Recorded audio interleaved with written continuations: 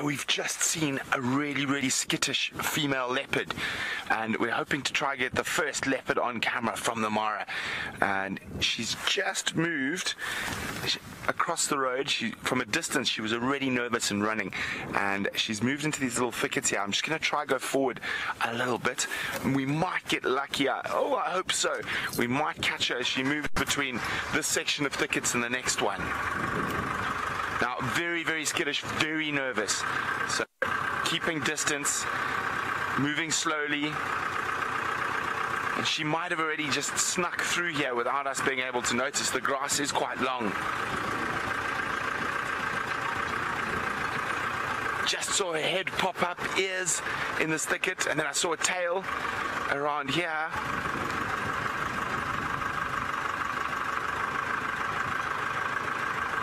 Okay, let's try from here. Where'd you go, gorgeous?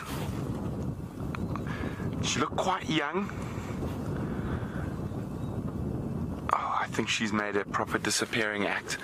I mean, we had tiny seconds of glimpses.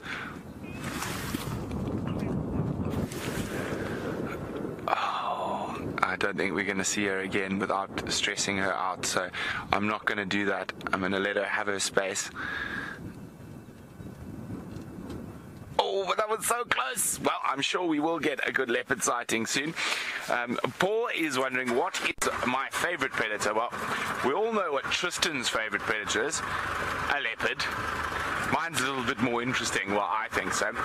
My favorite predator is the African wild dog. And I just find them absolutely fascinating. I also find them incredibly exciting to watch. Sorry, I'm just peering, hoping for a glimpse. But I think she's made her way into this bigger thicket here where we're not going to see her. So close, so close. But it's the African wild dog by a long way, Paul. Now, unfortunately, I know Tristan's been giving you some birds. The wind is quite strong today, but who knows? I'm pretty sure I can find you a sooty chat or a rufous lark even in the wind.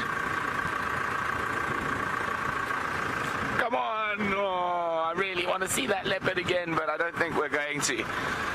So close. Now there is a relaxed one closer to camp that we have seen on occasion, but from a distance, in the no off-roading zone. But we will get her. We will get her. Paul, in the Mara, because wild dogs are very rare in the Mara, that I think, oof, it's a difficult one. I don't know whether it's Cheetah. Cheetah could be my favorite predator in the Mara. And although I do like the lions, and the lions it's such a difficult one. I do love them all, but wild dogs stick out the most. Now, a lot of people ask about bushwalk in the Mara, and there's a very important reason we don't do bushwalk in the Mara. You see him, there he is. Now, there are a huge amount of buffalo bulls spread throughout the Mara, and they are hidden in this long grass. And apart from that, the amount of hippo and the amount of elephant, it's just not a safe environment to conduct a successful bushwalk.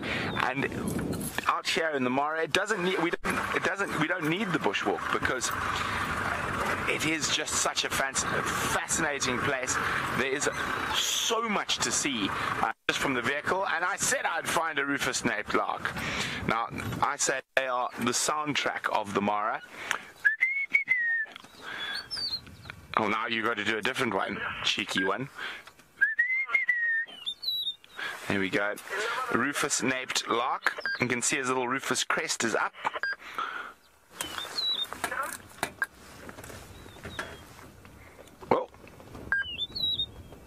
And literally wherever you are in the Mara, you're pretty much certain to hear, I find it a very pleasant call of the rufous-naped lark.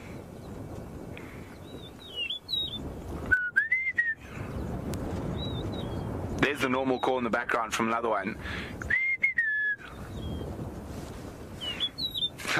Okay, well, let's let him keep trying to attract some ladies, and we're moving on.